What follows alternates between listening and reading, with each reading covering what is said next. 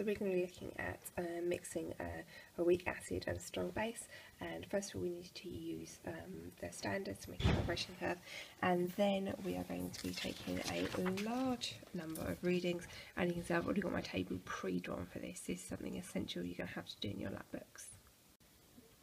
Okay, so we're going to be using a pH meter today. pH meters will generally come stored in a container so that the pH meter doesn't dry out. And the first thing you need to do is really thoroughly rinse down your pH meter with deionized water to get anything that's hanging around there completely off it. So the first thing we're going to need to do is to put our buffers into our probe into our buffer standard solutions and read off what the pH meter says, and you can see this is reading quite a long way from 4. That's fine for the moment.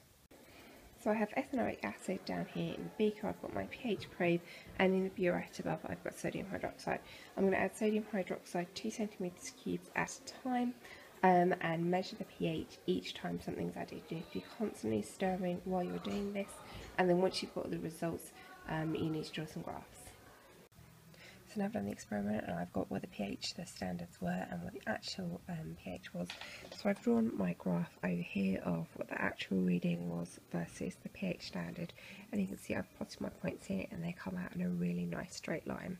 So the next thing I need to do is look at my experimental data, take my reading of 5.43 here, find 5.43, go across, and then read down. I'll do this properly in a second, so I can take what the pH meter said to what the actual pH was.